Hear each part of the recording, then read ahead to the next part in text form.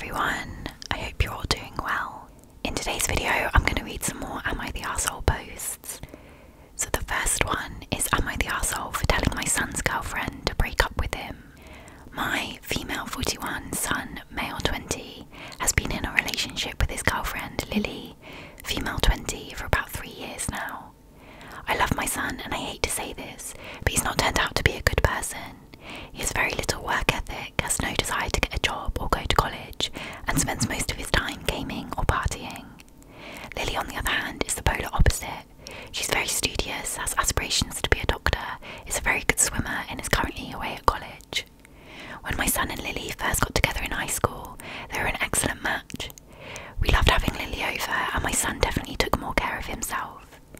Since then, it's rapidly deteriorated. I know my son still loves Lily, but he never gives her the attention she deserves, and with her clear potential, I just feel she deserves better. When Lily came to visit a few days ago, she was visibly upset. When my son went to the store, I asked her if she was okay, and she told me that she didn't know what to do, and wondered why my son had such little ambition and was so lazy. I told her I didn't see it changing anytime soon, as that's my view given it's been ongoing for almost 2 years. When she asked what I would do in her situation, I told her to put herself first and what she wanted. Lily thanked me and said she'd think about things. Well, earlier today, my son comes downstairs in a rage, telling me that Lily had broken up with him via text. I asked him what she said, and apparently the message referred to discussions with your mum that had made her rethink the relationship. My son was livid that I'd gotten involved and said I'd overstepped boundaries. I told him that I didn't advise Lily to leave him, just said she had to make her own choices and decide what was best for her. My son is now not talking to me, and my husband is annoyed, believing that having no Lily will make my son's rut last even longer. I also miss having Lily around, so am I the arsehole? No, I don't think she is. She didn't necessarily interfere in the relationship. Lily asked her for advice and she gave it, and I think this is better than a mum being overly invested in her son's relationship. And it's also not Lily's responsibility to get their son out of the rut, as the dad says. Like, he needs to do that himself, not rely on someone else. But yeah, I don't think she's the arsehole. So the next one is, am I the arsehole for telling my super rich friend she's unbearable to hang out with? I mean, it's really self-explanatory, but I'll give some details. My bestie since childhood, let's call her Jenny, has her finances secured. She, 35 years old, built and made an exit from a business, making her insanely rich. She comes from a very humble background, and I can confidently say that she's earned it by working for it. I come from a pretty average background and have a pretty average job today, so does most of our friends. I don't miss anything, and I do have savings, can go on trips, etc. Her story is a fairy tale, and we are all super proud of her, but a couple of years ago she was approached by an agency that pushed her to become a public motivational speaker and podcaster. Since then, she has become increasingly unbearable to be around, and I eventually came to the point where I needed to tell her. Since Jenny got rich, she's always been herself, just in a more fancy package, and I've loved that for her. You go, girl. She's always been super respectful about other people's finances, and when we meet up, she's always up for whatever the rest of us can afford. Even on her bachelorette party, she made a deal about making sure to do things everyone could afford. When pursuing her journey as a motivational speaker and podcaster, I had to revisit everything I thought about her. All of her motivational tips were related to not wanting to be an average person, and that everyone can become just as rich as her if they weren't lazy. In one episode, she talks about making sure to surround oneself with successful people to avoid looking at average people as an acceptable norm. She even went as far as describing another friend's husband as her nightmare partner, as he lacks ambition. She didn't mention him by name, but other details that made us able to identify him. Over time, this worsened, and eventually other friends stopped inviting her to things. Now the podcast took another turn, and she started to talk about how to handle when people turn your back at you for becoming successful, and how lonely it is at the top. I decided it was time to tell her I think she's losing grip of reality, and if she continues with being so judgmental in her podcast, she will end up just as lonely as she described herself to be. Jenny got super pissed at me and told me she wouldn't expect this from her best friend, and claims I've been jealous and felt inferior to her my whole life, which is absolutely not true. She tells me the whole podcast thing is her playing a part, and that she exaggerates her opinions for reach. She thinks I am the one who has convinced all the others to leave her side, and wants me to apologise before ever speaking to me again. Help me here, am I the arsehole? Should should I apologise? Again, I don't think she's the arsehole. This Jenny sounds insufferable, and I wouldn't want to be her friend either. And if she's saying that her podcast is like a persona and she doesn't really believe those things, why didn't she ask permission to tell the stories, like about the friend's husband, before she did it? Because regardless of whether you're a persona or not, you're still saying those things and they're still hurtful to your friends. I wouldn't apologise, I'd just cut her off, but that's just me. The next post is, am I the asshole for telling my sister that her life is my biggest nightmare? I, 27 female, have an older sister, Cara, 45 female. We have a big age gap but still quite close, and she's basically like another parent for me. And we got much closer when our mum died when I was 14. Cara basically raised me and is very overprotective, but in the past I've asked her to give me some space. I've always been career focused and dated casually and nothing long term. Most of my friends are married and some with kids, so we are all at different life stages. My one and only serious relationship beyond 2 months was with my ex-fiancé, Ted. However, we broke up last year. I struggled to move on and only started recently casually dating, but I miss Ted, so I can't commit to anything. Cara helped me through the breakup, but she wanted me to get back together with Ted, as she really liked him and even suggested that I pass up the job for him. Cara really wants me to settle down like she has, and I just think we are too different in that.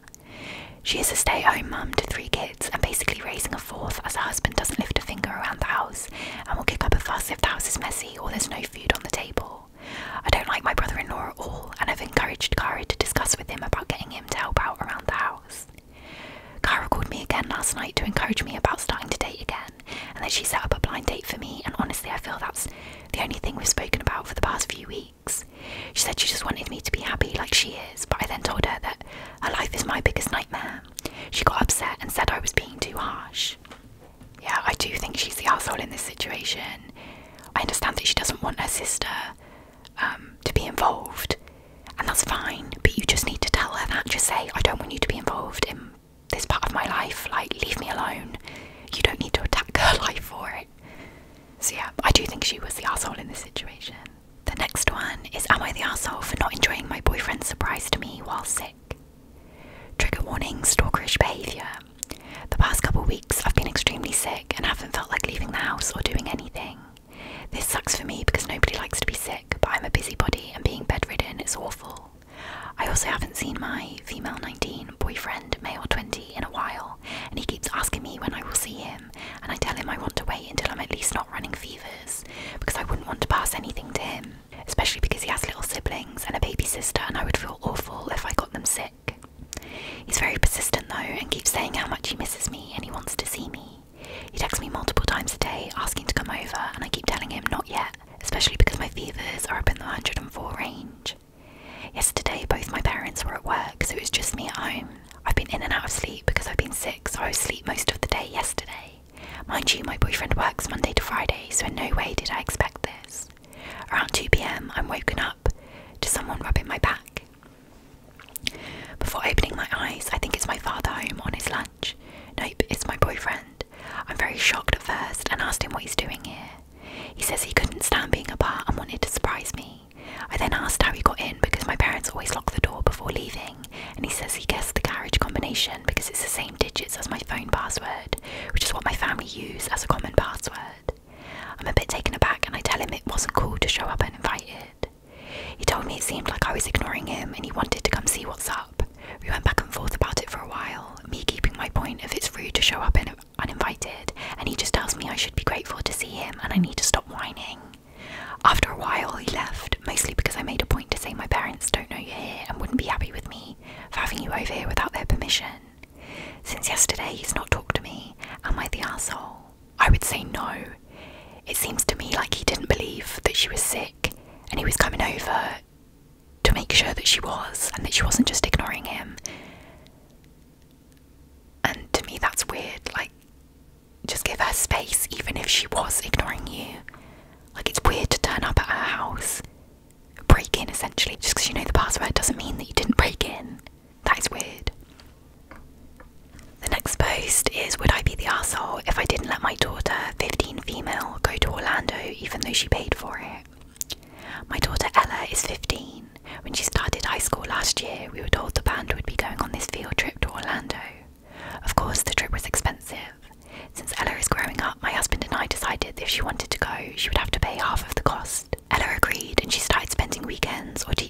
days on holidays, babysitting her siblings, 5 male, 9 female, for $22 an hour. Either my husband or I would stay home and make sure everything was alright, and if there were times that both of us had to be out of the house, we'd make sure to ask our neighbours to keep an eye out and pay Ella $25 an hour.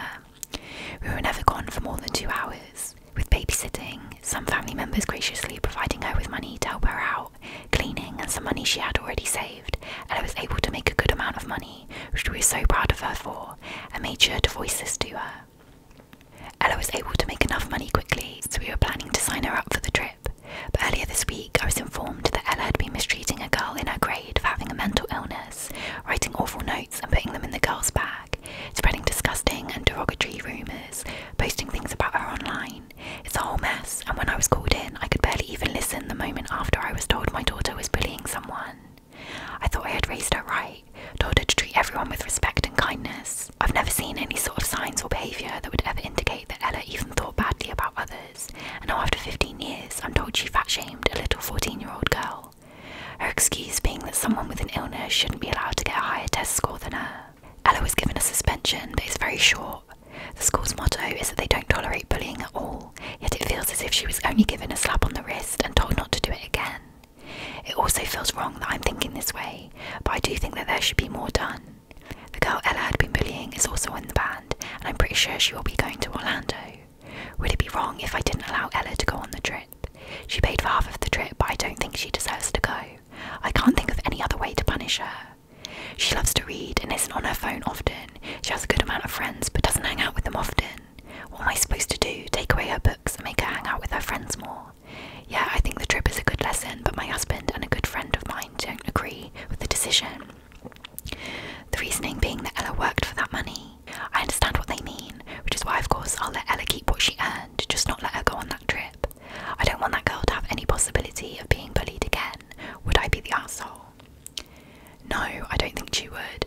Obviously, Ella's going to be pissed that she can't go on the trip, but that's the consequences of your actions. Yeah, she saved the money, and that would mean that she goes on the field trip, but now that she's bullying someone else who might be on that trip, it's reasonable to lose that field trip. Just because you've done something positive to get that doesn't mean that you can't suffer the consequences of some other actions that you've done. So yeah, I don't think that the mum would be the arsehole. The next post is, am I the arsehole for telling my friend she's ruining her child's life with the name she gave her? So I, 21 female, have been friends with Laureen, 22 female, for 17 years now, and we're really close. She recently gave birth to her daughter, and her husband recently told us the name. They decided to name their daughter Juliet, pronounced Juliet, and her middle name is Mariah. I thought the spelling was a joke until she told me they are serious. I told her that with that spelling of a simple but beautiful name, it's just going to ruin that little girl's life. She got mad and told me to stop ruining her mood and that I'm being mean. I'm completely honest, the spelling is just bad. Nothing else can explain it. Why ruin such a beautiful name by including letters that don't belong there? I texted her yesterday and told her that the little girl will try to change her name, or at least go by her middle name since it's normal. She told me to stop texting her, that I'm a bad friend and that I'm being the arsehole for making fun of the name. I don't think I am. When I told her that the spelling is just bad, she went crazy. She told me that I'm the worst friend ever and that I would never be able to see her daughter again. After that, her husband sent me an email telling me to stop being so disrespectful. He thinks the spelling is cute and it just makes her unique. Unique, yes, but that's just going to make that little girl suffer and she will probably be bullied for that spelling. I haven't replied, and honestly, I don't think I'm the arsehole here, but I thought I'd ask Reddit since you're all the best to judge. So am I the arsehole for telling my friend that the name she gave her daughter is bad and will ruin her life? Update. I've been asked if there are any updates, and yes there are, so I've been talking with Laureen a lot over text and she's slowly starting to notice her mistake. I apologised again and we are good again. We talked about the name and she told me that she won't change it and really loves it, but is slowly understanding why it's weird for others, especially me. Her husband on the other hand is still pretty mad at me. He thinks I took it too far and that my apologies aren't from the heart. I've been asked if I'm still the godmother, and yes I am. There were thoughts of changing it, but now that we get along again, I'm back in the role. I don't necessarily think she's an arsehole, but I would maybe, like if that was me, I would never tell a friend that I thought their kid's name agree that the spelling is obviously stupid, and I don't really know why they've done that. Why don't they just call her Juliet? But if that's what they want to name them, who am I to change that? But I can see where the poster is coming from, that obviously why wouldn't you just call her Juliet spelt normally, because she's gonna have to spell her name out every single time, or it's gonna be misspelled, and that's just gonna be annoying for her, I assume. I don't know.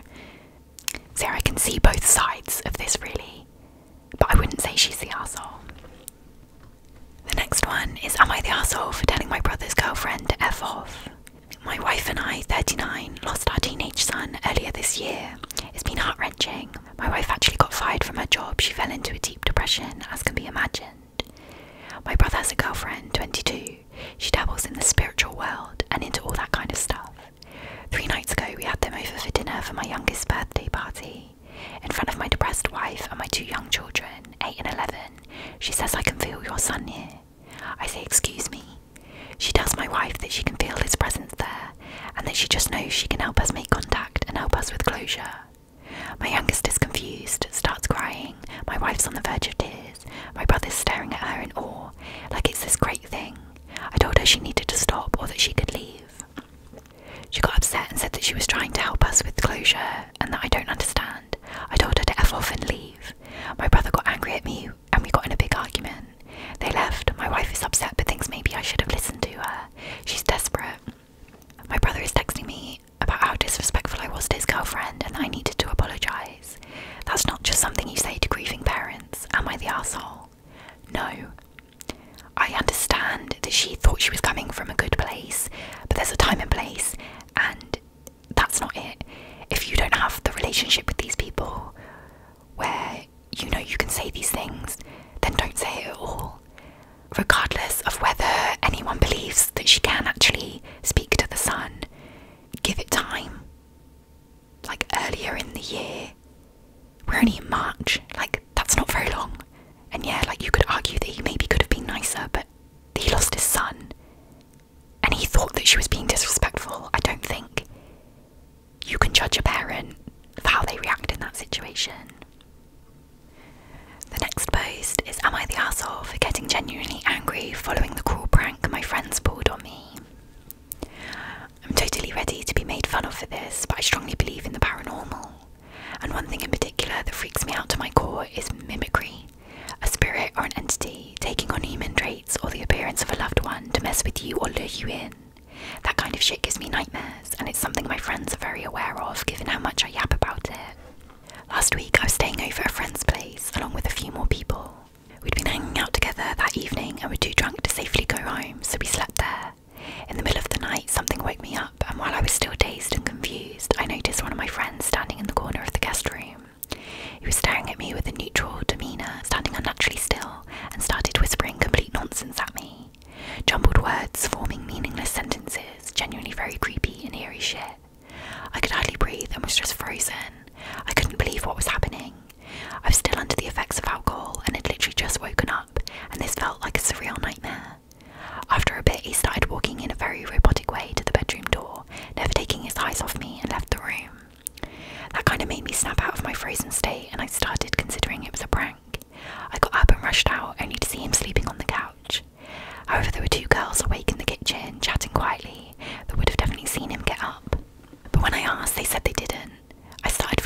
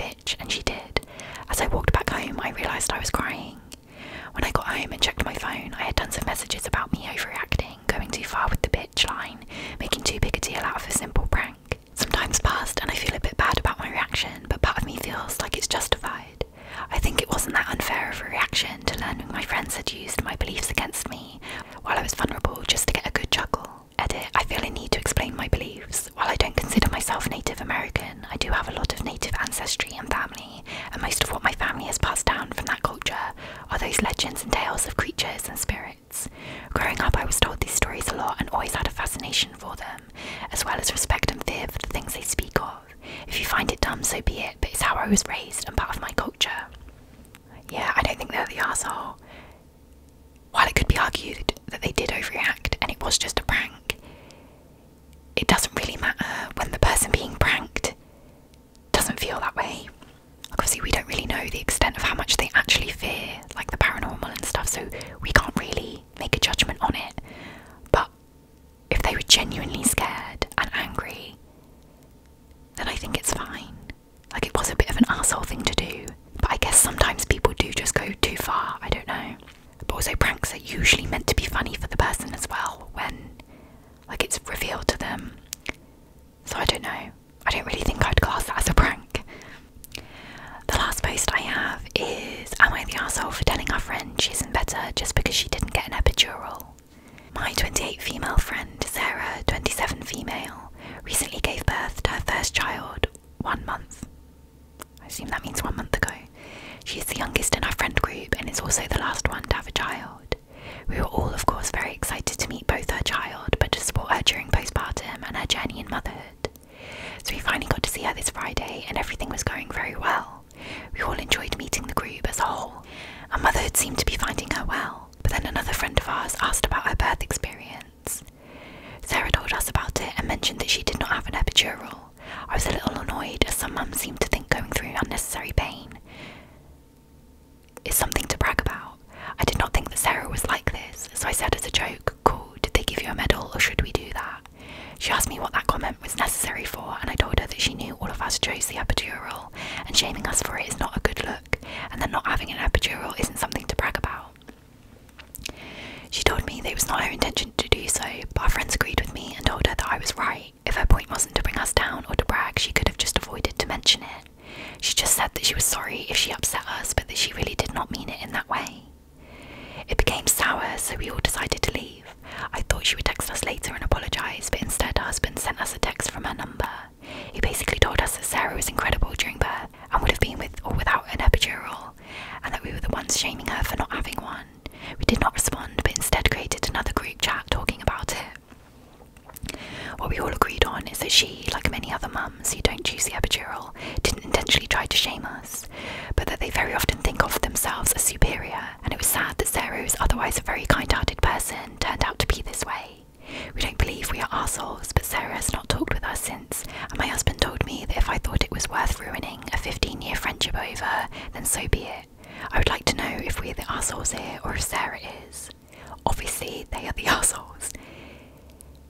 I understand that people probably shame mothers for either having epidurals or not having them, but if what she said, what the poster has posted, is correct, that Sarah just mentioned that she didn't have one, how is that shaming the rest of the group for having one? She was just telling her birthing story, and there's nothing wrong with that.